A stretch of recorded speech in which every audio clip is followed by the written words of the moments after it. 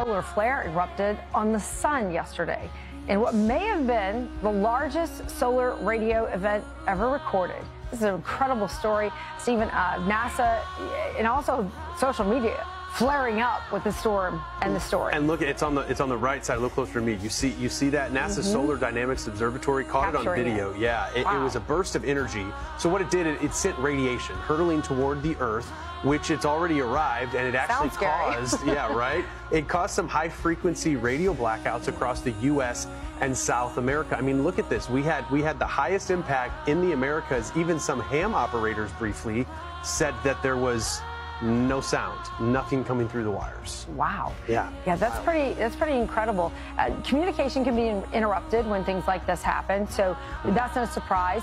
Aircraft as well. The impacts can actually come down to the planet Earth and give us some impact and some different. They say that if a solar storm was big enough, then it might even interrupt the internet. So depending on the strength of the storm and what the solar flares do, can often have the resulting impact, measurable impact. For what we know of this, a lot of it is science that's very difficult to understand.